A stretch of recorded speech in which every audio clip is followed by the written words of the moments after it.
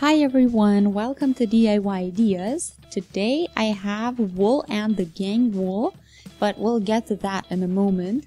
So you see the project or bag we're doing, I did it in chains, and apart from the handle on top, that one is out of single crochets, and here on top around the edges of the bag I did some singles as well, but all the rest is just chains and it's super simple. Stay tuned. Let's start with wool and the gang. So we have one spool here, hashtag made unique, mixtape yarn is the name, and this is out of recycled t-shirts, 80% cotton and 20% polyester.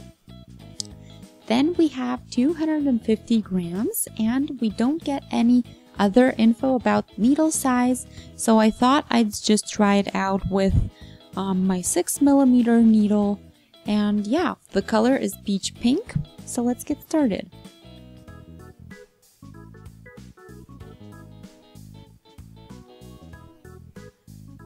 Let's start with some chains. We will actually start from the bottom, so the chains we are doing now are gonna be the bottom or the base of our bag. So yeah, we are doing it from bottom to top. So the only thing you gotta take care of is that you do a number of chains that can be divided by 3, and in my case I am doing 21.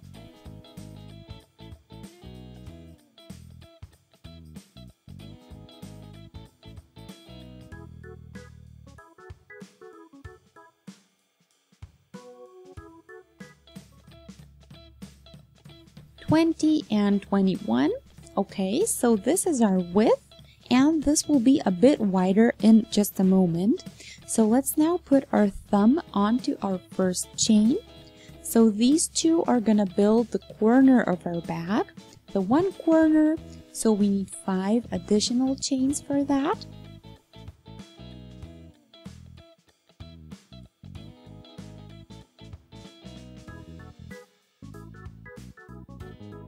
Leave these two out and simply do a slip stitch into the third chain, and that's how we got our corner.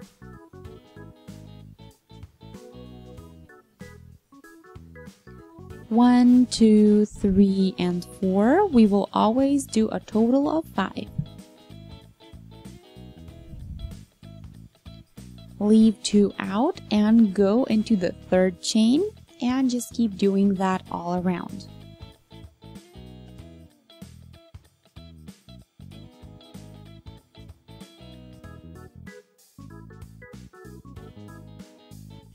Leave 2 out.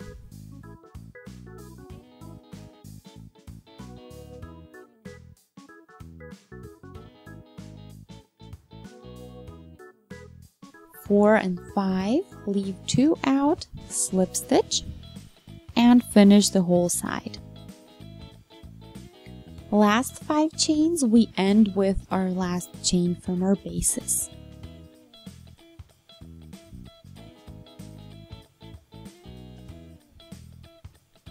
Here we are now, so the chains we started with and then the bows we did right after that. So now we are continuing on the other side. For that, just take your piece and turn it. And do again 5 chains.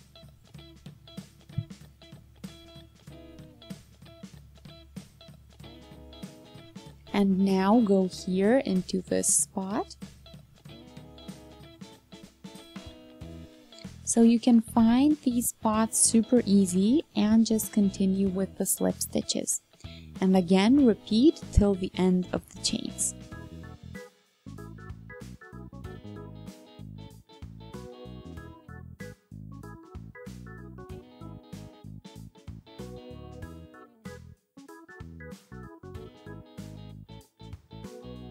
So here we are at the end now. I left these 2 out, and here is our first chain. Now go through and secure the last 5 chain structure.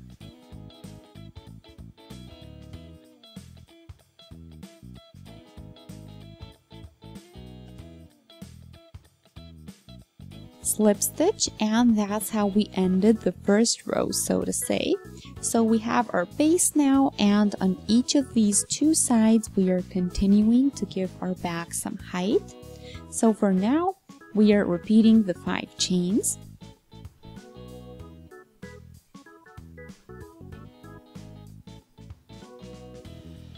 And now around here, around this bow, we go through and connect with a slip stitch. So it's even easier, and it was already easy to begin with.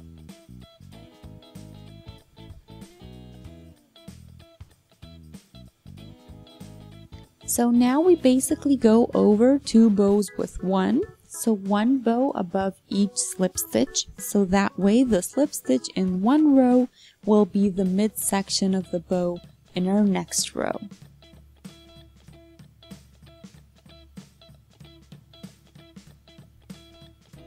And go around the same way.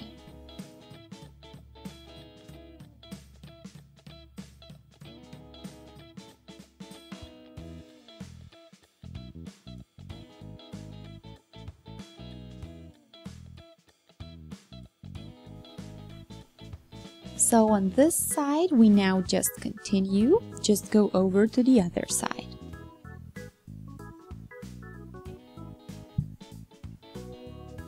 So you see here, after a couple of rows, now it's already getting its shape, although it looks like a little basket. But the more we work, the more it will look like a bag. So just continue the little 5 chain bows, and after a couple of more rows, you'll see the results even better.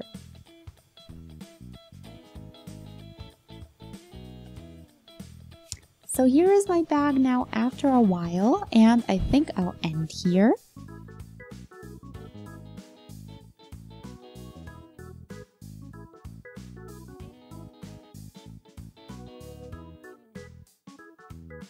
So you see I'm here on the side, so now I'll change tactics by doing single crochets around the bows.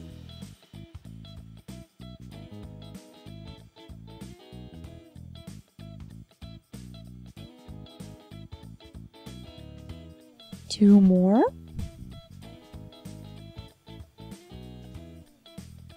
4.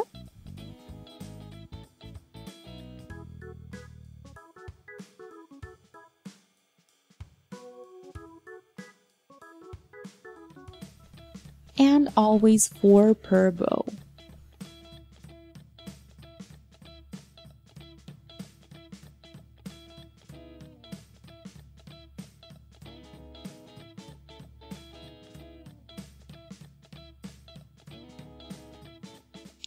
Here I am after the singles row, so now we will do the handles, and I will do a long sequence of chains. I'm thinking 40 to 50.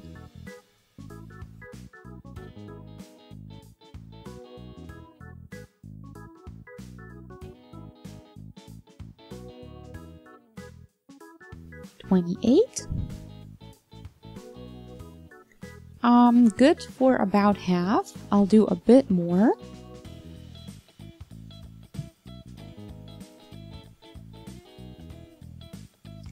And here we are now. Now it has a handle shape, and I can now connect it to the other side with a slip stitch.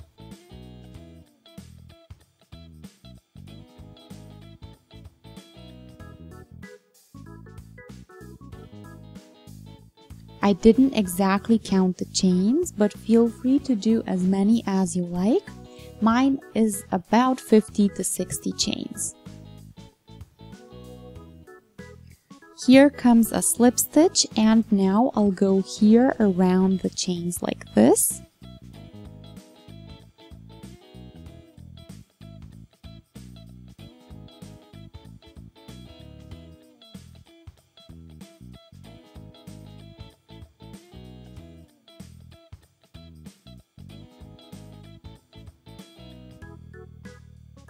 And now I'll simply do singles around the chains I already have.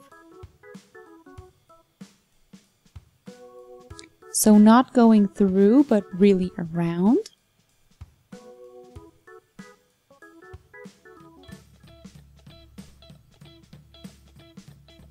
here I am again at the end. So now you see the whole handle. Let's secure it with a slip stitch.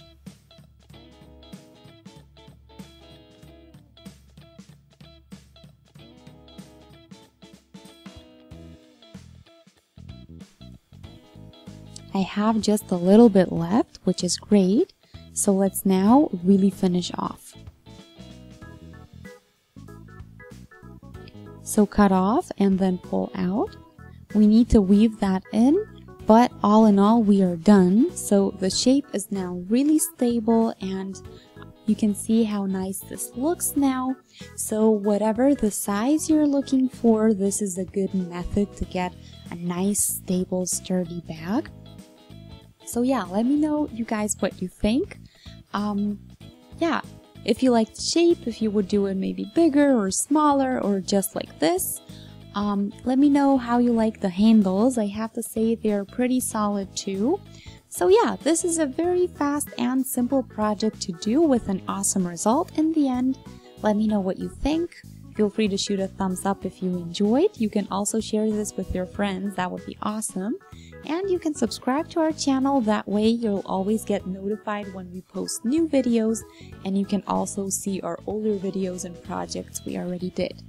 So thanks for watching DIY Ideas. I'll see you in the next project. Until then, have a great day. Bye!